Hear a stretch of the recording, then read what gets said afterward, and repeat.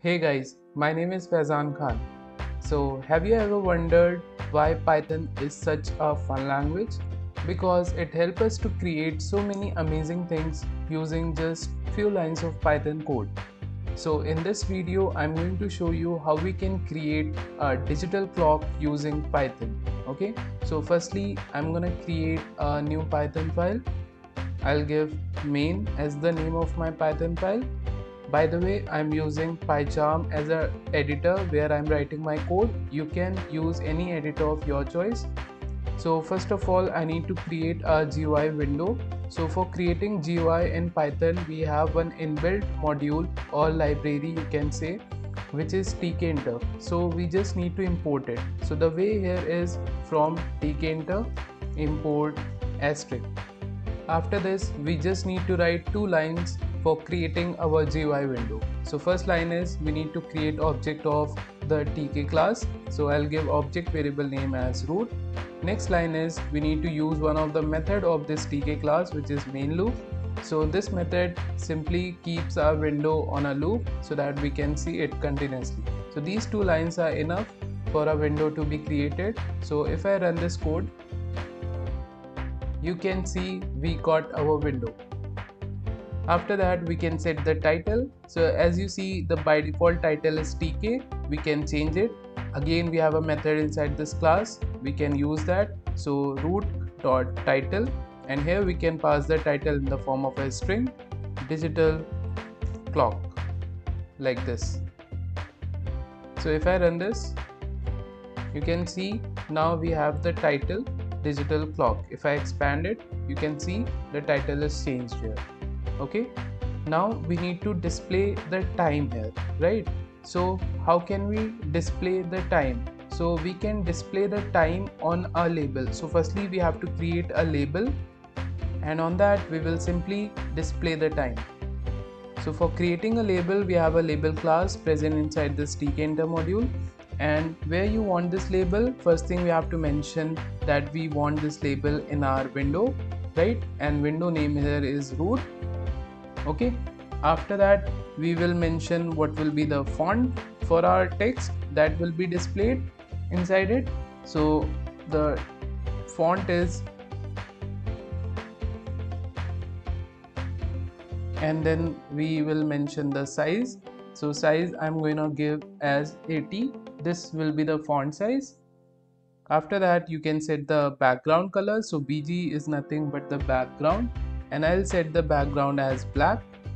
Okay, and then we can set the text color. So the text color is nothing but fg, which I'll set to cyan.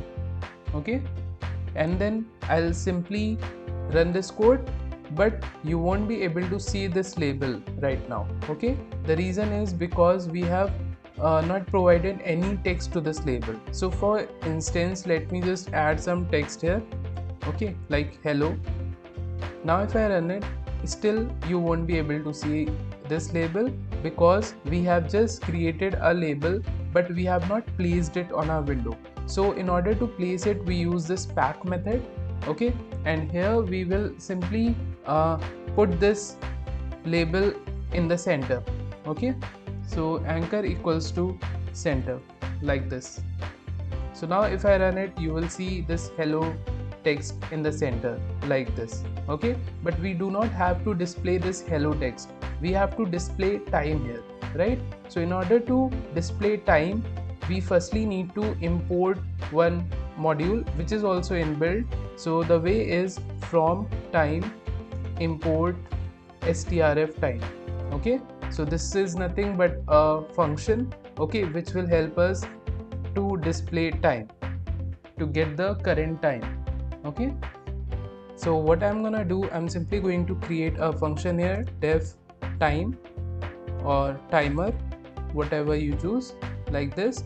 And then inside this function, I will firstly create a variable inside which our time will be stored. So this strf time function simply returns the time in the form of a string, and that I'm going to store inside this string variable.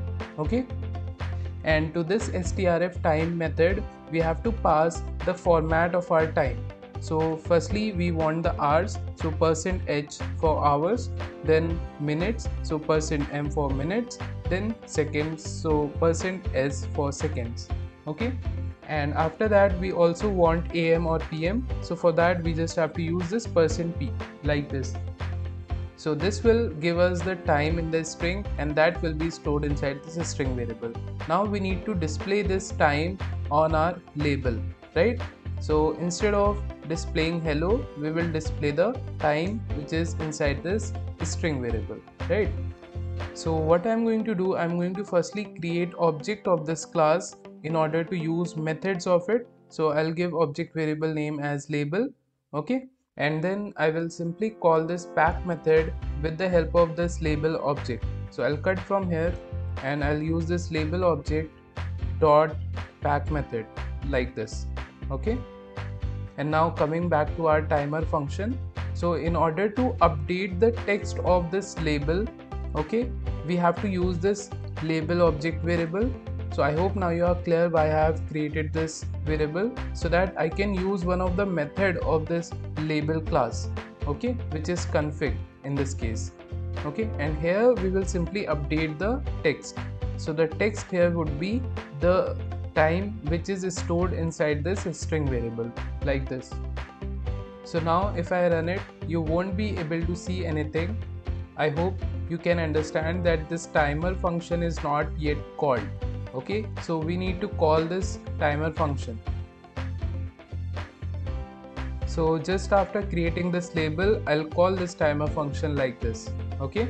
Now if I run it again, you can see the time, but this is constant. The seconds are not changing, the minutes are not changing, okay. So in order to do the change here, what I will do, just after adding the text on the label, I will call this timer function again and again after every 1 second, okay. So what I'll do, I'll use this label dot after method, okay, and here I will have to pass time which will be in milliseconds. So 1000 milliseconds is nothing but 1 second, and after 1 second I will call this timer function again, okay.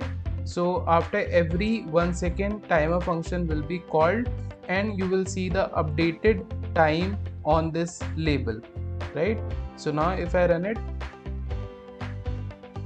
we are getting error here because we don't have to pass these parentheses here, we just have to pass the function name like this. Now if I run it, you can see the seconds are changing, right? And similarly the minutes will change, okay. So I hope you understood this.